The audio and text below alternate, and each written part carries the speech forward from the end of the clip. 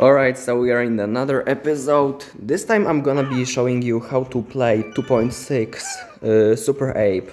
I mean, not 2.6 Super Ape. I'm already stumbling. Today I'm gonna be showing you how to play this Super Ape EQ deck with Mortar. And we're gonna be having a first game against Yu. So it looks like he's very active and tries to catch up with medals very quickly. Obviously, we won't let him to achieve that. And we are gonna be having also the advantage in the first game. He's gonna be trying to cycle to another machine gun, which is a correct call. And in the meantime, we're gonna be having just a hardest of counters, and that's gonna be pretty much the game. I don't think I can go for offensive mortars, but at the same time he's not playing anything, so I might as well. Here's the swordman. He's gonna be trying to block my mortar for the eternity right now, which is the correct call. I'm gonna predict his archers like this, and we're gonna actually get a mortar lock on the tower. We're gonna obviously block this one for a bit longer. I'm gonna actually get second shot, so it's very good for us. And if I'm aware of the situation correctly, I'm gonna be up a little bit of mana after this exchange, so we're gonna go for another artillery right here. I'm gonna force this Ice Tiny to jump very swiftly. Well, it didn't work out this time, but you have to take every opportunity you're given. And I'm gonna try to snatch this knight as soon as possible. This time also it's gonna be very tough defense for me, for the reason that, yeah, he's gonna be having a very good machine gun setup. So it was very good attack for him, honestly, and I'm gonna be playing another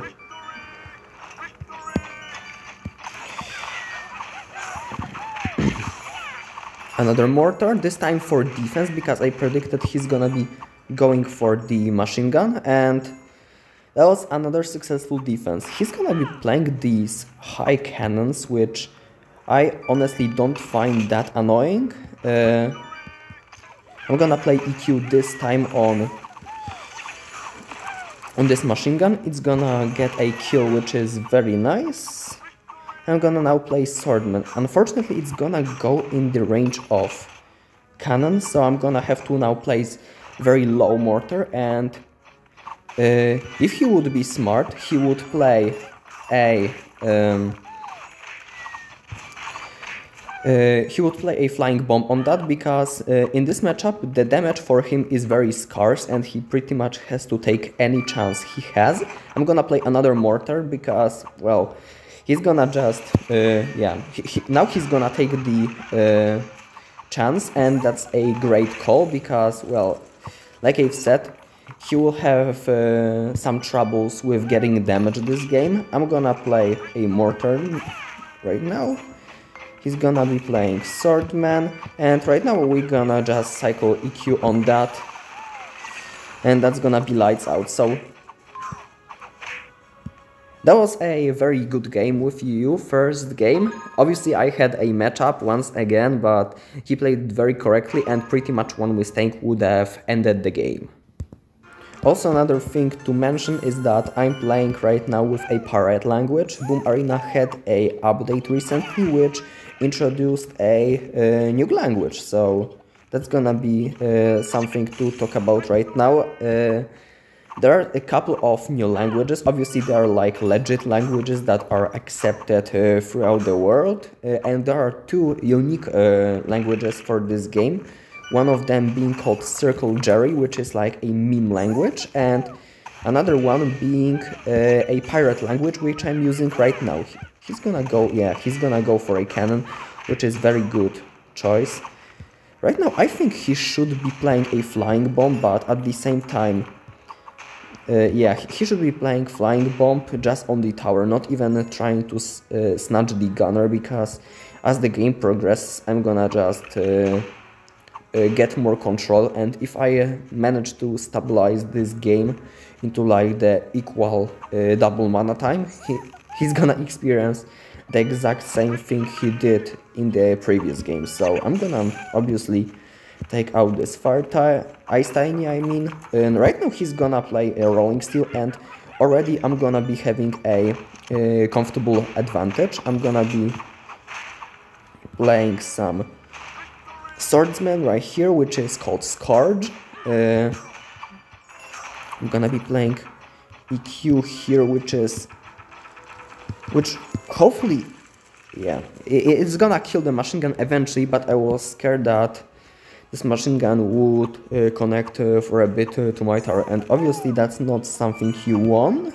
So yeah, we're gonna just play it out, and unfortunate for Yu, because he waited for a bit to go to matchmaking again, and it's pretty much the trick that I used as well, because I try to avoid him, because, well, while it's a free win for me right now, it's not making for a good content in the video when I'm just beating one man over and over again, especially with a good matchup. So after this one, I'm gonna try to actually get another opponent, and not Yu, hopefully.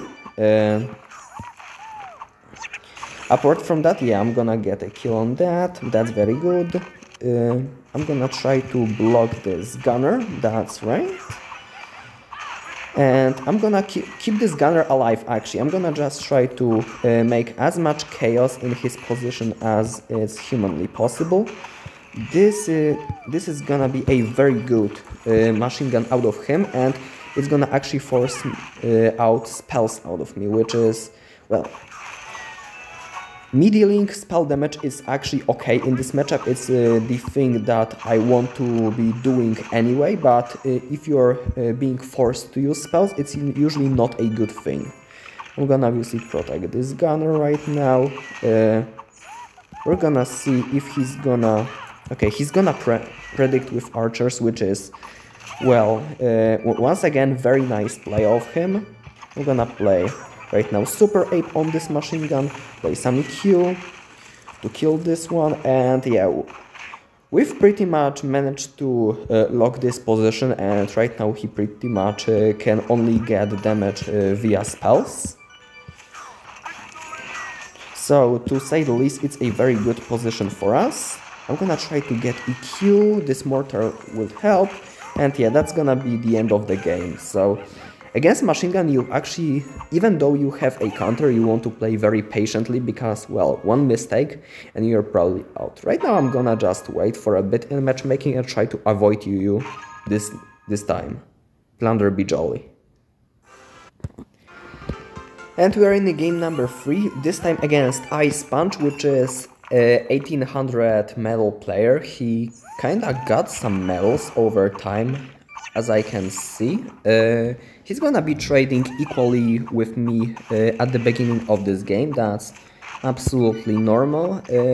And if I recall correctly, he's playing Dark Knight bait, so that's gonna be some matchup that is very nice to learn how to beat Dark Knight with Super 8, because it is very easy matchup on paper for a Super 8 player, but you have to know how to conclude it. So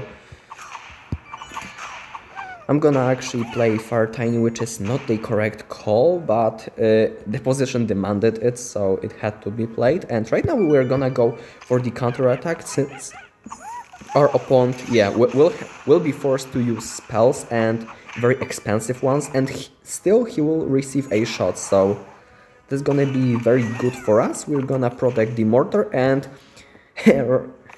right now after defending... Oh, he's gonna give up. Well, that was very short, but essentially what you want to do in this game is in single mana just defend his pressure and then counter push with like Mortar, because like Mortar is very hard for him to stop, and double mana you want to set up Mortars defensively so you can so you can survive actually his spam, because in double mana this deck pretty gets scary against us, especially when he gets very good skeleton keks, like Mortars will have to play it every time very well. So that's how to play this matchup. I'm gonna jump to the game number 4. And we are in another game of the video. It's gonna be against 124 metal player called Emote Goat. We're gonna see if he's really the GOAT, as he fails to activate the Viking Tower, which is already a sign that he may not be the GOAT at all. But on the other side, like, these mistakes happen even to the best sometimes, so well, we're gonna give him benefit of a doubt. So for now, what I'm thinking is he playing is like a digger without piercing okay, he's playing piercing archer. So that doubt we have out of the way, we're gonna get a very good trade since piercing archer got only one shot. And right now we're gonna just play mortar and see what happens. He's gonna most likely play a bomb tower, and here it is. It's gonna be a very good trade for him, but the mortar will connect, and that was pretty much my intention all along. Since he's very down in mana, he's gonna have to play some greedy plays, and that's why I'm playing this Fire Tiny. Now he's gonna go for another Cyclone, and once again he will fail, so it's very unfortunate for him that he misses it 2 times in one game. We're gonna counter these Bone Blasters with a Gunner. Very handy play to remember, especially when you kinda want to preserve both towers at high HP. I don't have to, but my position is very comfortable, so I can just do it, and it won't hurt me at all. I'm gonna play EQ on this and this, on the piercing archer and the mortar, on the bomb tower, and yeah, that's gonna just bring his tower into 1 EQ range,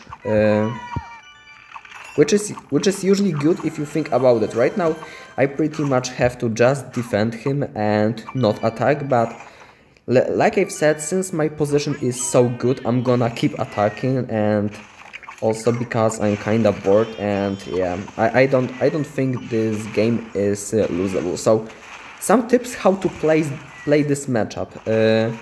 I would say, first of all, don't attack with Mortar. I attacked with Mortar only because he was already very low on mana, but usually you will be equal on mana against this deck, so I'm not recommending you to attack very often with Mortar. Usually you want to actually play Mortar in this placement that I've played just now. It's the center Mortar. It pulls the Bone Blasters from both lanes, and simultaneously it doesn't give a good lineup for enemy piercing archer. So I'm gonna just play Far Tiny, hope he understands that his position, yeah, he's gonna defend anyway. Obviously the game isn't over till it's over. Well, sometimes it is the case, but I had EQ, so we're gonna close this one. Another thing is you don't want to play Swordmans on his diggers. You usually want to play Skeletons, and 2 things may happen. First of all, the thing that may happen is that, well, Skeletons trade very well against Digger, and second thing is that he can cyclone these Skeletons, and in this case he spent 6 mana for 1 and he's going all in. In this case you can play Swordman, but then you have to just worry about piercing archer at the bridge. So that's some key details on how you want to play this. You didn't see any of that in this game because I was just too far ahead. And the last game will be against Robin, who is gonna be having 1200 medals. It's also very close to the end of the season, so these are pretty much almost final results for these players.